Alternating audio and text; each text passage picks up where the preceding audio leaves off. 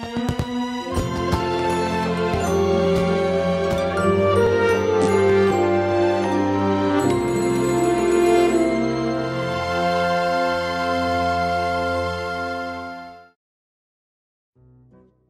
everyone, I'm Bee Thiam, director of Tiong Bahru Social Club, a retrofuturistic comedy about a man looking for his purpose in life, reflecting on the absurdities of our modern society that's always measuring success.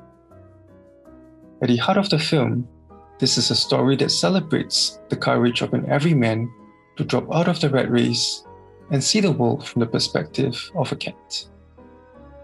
On behalf of my team, I would like to thank ASEAN Cinema Week for presenting this film to our Korean audiences.